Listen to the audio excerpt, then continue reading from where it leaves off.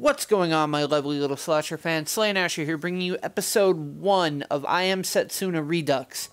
Now, you may be asking, what's up with the Redux in the title? Well, simply put, Redux means to redo or revive or something along those lines. And this is an LP that's being revived now. It's like I said in the previous video, if you haven't already watched it, you know the usual. Link will be down in the description. This is going to be the start of how I want all my LPs to be from this point forward.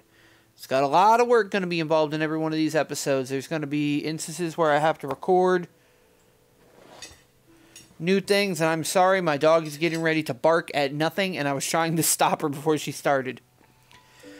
I'm going to be doing a lot of like audio clips and extra stuff and all sorts of things, so bear with me at first until I get into the swing of things and everything again. But all that being said, let's go ahead and start a new game. A new game will be started. Is this okay? Abso-freaking-lutely. Do you want to turn on in-game voices? Can be changed later from the settings menu.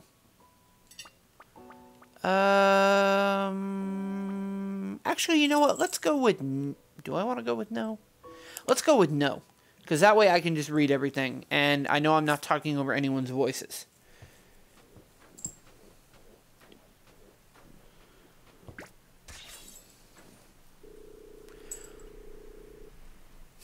It seems you live up to the rumors. A natural mercenary.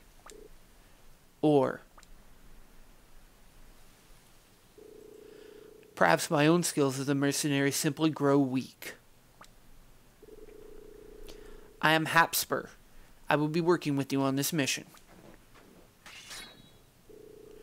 What is your name? Do you want to change Endir's name? No. Nice to be working with you, Endir. How's it going, guys? This is going to be a brief rundown of the main character of the game, Endir, and exactly what he's capable of doing. Endir in himself is a tank character. He is capable of taking hits, and he's capable of dishing out pretty large amounts of damage. He's tied for third in overall physical attack, which is pretty decent considering you only have, I think, 6 party members. So being tied for third basically means he has one of the highest attacks in the game. Unfortunately, he also has the third lowest overall magic attack, so don't rely on him for magical abilities too much. He's not really going to be able to do a lot to help you. Plus side of being a tank character, he does have the second highest overall HP, so he's really going to be able to soak up some hits before he goes down in battle. Second in physical defense as well. So, that being said, tied with HP, like I said, he's really going to be able to soak up those hits. And as long as you've got somebody in the party who can keep him healed, he's going to be around and he's going to be incredibly valuable to you on the battlefield. He's got an average speed stat, which speed is a hidden statistic in the game. You can't see it. But after scouring hours and hours and hours of forums and websites and wiki pages, I found how to calculate it and how to figure it out. So I'm not going to go into it here because it's a huge pain in the butt. But just trust me when I say he's average. He's right in the middle when it comes to speed. So he's not going to go last in combat. But odds are he's not going to go first either, unless there are slower characters on the field. And because some of his skills do take a decent amount of MP, he does have a decent MP pool, but a lot of his skills are going to take quite a bit of MP. As you can see on this skill list that just popped up on screen, I don't have the MP listed because, well, I'm an idiot and I didn't think to put it on this one. I'll probably include it on later slides, but this one, it doesn't have it. His highest MP cost skill by far, though, is Meteor. Summons a meteor shower that causes magical damage, null, which basically means non-elemental to all enemies, and 50% of the time it's going to ignore their defense. So it's a really good skill. And like I said, this is a list of all the skills he gets in the game, and as we progress into the game, I will break down how to get each one of these skills, what talismans and items and all that you need to craft said talismans to get these skills. We'll go into all that as we progress further in the game, but I just wanted to give you all a quick rundown of who Endir is and what he can do. So, with that being said, let's go ahead and get back to the game. Our mission is to recover a young girl who has been kidnapped by monsters. Your job will be to exterminate any monsters we encounter along the way. Once we are done, I shall return the girl to our client. Of course.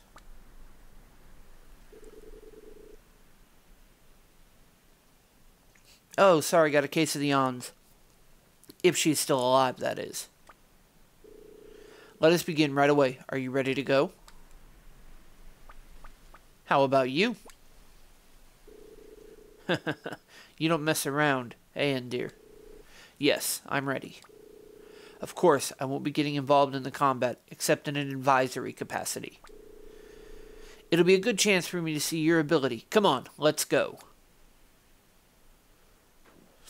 Okay, it has been a while since I played this game, so I'm going to be quite rusty at the controls. It seems we have already entered their territory. Time to get to work, dear. Ready to go? Of course. And I'm sorry for that, guys. Of course my dog wants to play because, you know, it's like 12:40 at night. Why wouldn't she want to play right now? I mean, I'm just saying. Good. I knew I could count on you. A puny foe, but you can never be too careful. If you approach without it noticing, you should be able to strike first. Oh, the stupid yawns, they won't go away. Encounters. When you move within a certain distance of monsters, battle will begin. If you approach monsters from the front, they will enter guard mode. However, if you approach them from behind, their guard will be down. You will then start the battle with full ATB and SP gauges, allowing you to make a preemptive attack. The ATB and SP gauges are both essential to combat and will be explained later on. In combat, tactics are everything. Stay calm and focused at all times. Active time battles. Oh, I'm sorry, the yawns won't stop. Once battle begins, your character's ATB, active time battle gauges, which are displayed at the bottom of the screen, will start to fill up. Once one of your character's gauges is full, his or her command list will be displayed. Select a command and a target, and the character will then perform that action. When more than one character has a full ATB gauge, you can press the left and right directional buttons to move, or move the left stick left and right to switch between characters. And I can't English tonight either. Although they aren't displayed on the screen, monsters also have ATB gauges and will perform actions once they are full.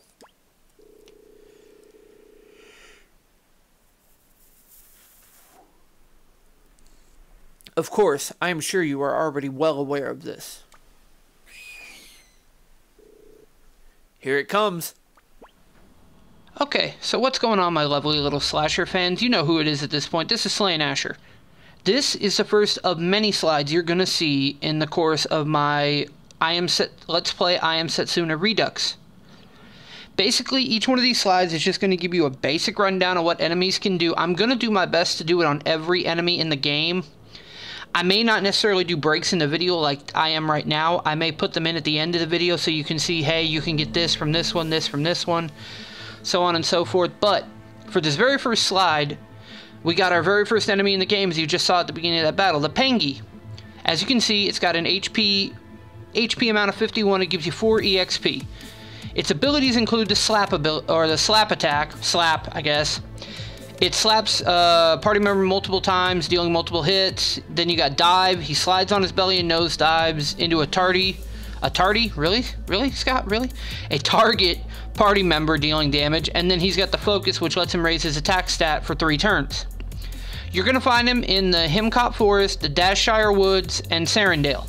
Now, drops in this game don't work like drops in most traditional RPGs.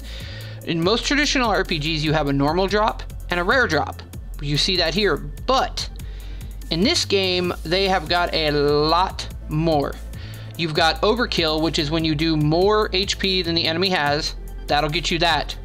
You have an exact kill, which you do the exact amount of HP worth of damage to an enemy in multiple attacks. As long as it comes out to the exact number of their HP, it's an exact kill. Then you have elemental kills: fire kill, water kill, light kill, shadow kill, time kill, like that. Your elemental abilities, each one of those is going to earn you, in some cases, different items. In other cases, as you can see here with like the fire kill and the water kill, it gets you the same. No, it doesn't. It gets you the... Okay, but with the fire kill and the time kill, sorry guys, I'm new at this. I'm trying to get the hang of it. You get the same thing. Then you have momentum kills. Momentum kills haven't come into play yet at this point, so we'll talk about that once they come into play and exactly what all that means. Debuff kill basically I think means you kill them while they're debuffed, like attack down, defense down, whatever, all that. I really haven't gotten into it. Link kill is when you kill an enemy. Again, we haven't gotten to this, but I'll go ahead and explain it.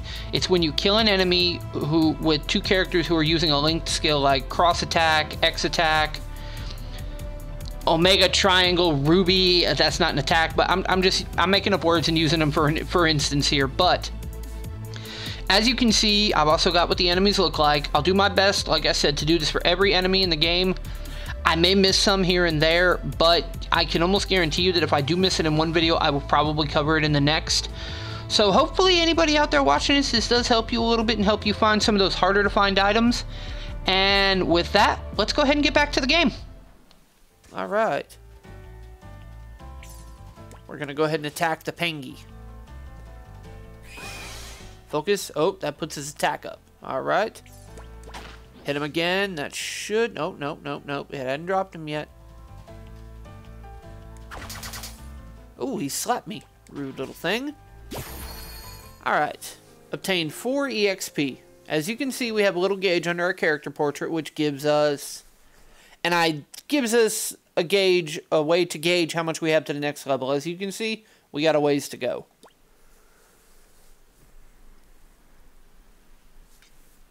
Obtained Majestic Crest ×1.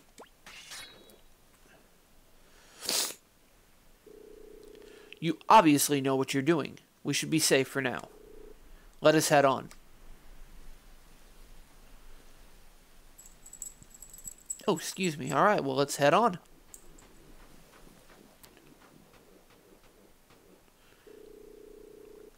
There are more of them than before.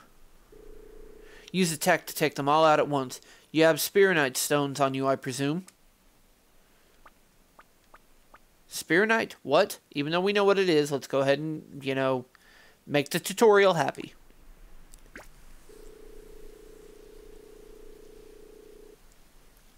You mean to say you have never used Spironite? What astonishing natural talent you must possess. You receive Cyclone from Hapspur. Hapspur. Why am I suddenly having problems saying his name?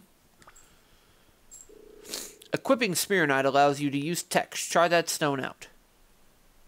Spironite. Spironite are stones that are imbued with magical energy. Equipping them allows your characters to obtain a wide range of powers. There are 2 types of Spironite. Command Spironite allows your characters to use different text during battle from the text menu, while Support Spironite grant effects that occur automatically during battle. Spironite can be equipped from the menu. This is done by inserting them into slots contained in talismans. At first, your characters will only have 1 slot, but they will gain more as their levels increase and by equipping different talismans. Hold on, my eye itches. There are 3 types of slot. 1 for Command Spironite, 1 for Support Spironite, and ones that can be used to equip either type of Spironite.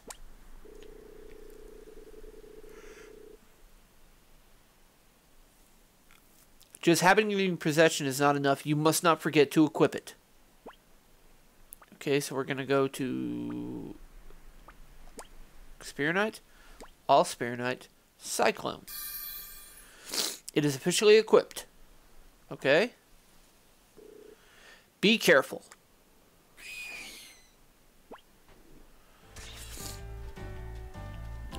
Alright, Tech, Cyclone, Pengy. Ooh, nice. I did not say you could hit me. Okay, we're gonna go Tech, Cyclone, Pengy again. Exact kills. Nice. That give me extra... Yeah, no, I take that back. It'll give me extra item drops. Obtained 8 EXP. Majestic Crest ×2 and Sturdy Sheet Metal ×2. Nice job. Come, let us hurry on.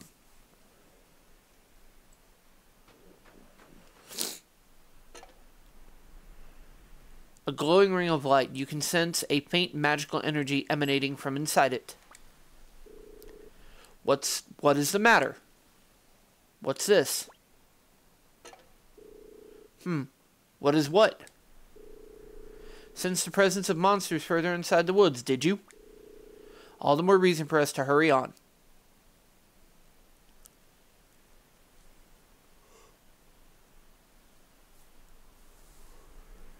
Save points are rings of light found in area maps that allow you to record your current progress in the game. If you step inside these rings of light and press the X button, you will be asked whether or not you want to save your progress. Alternatively, you can open the main menu while inside the ring and select the save option.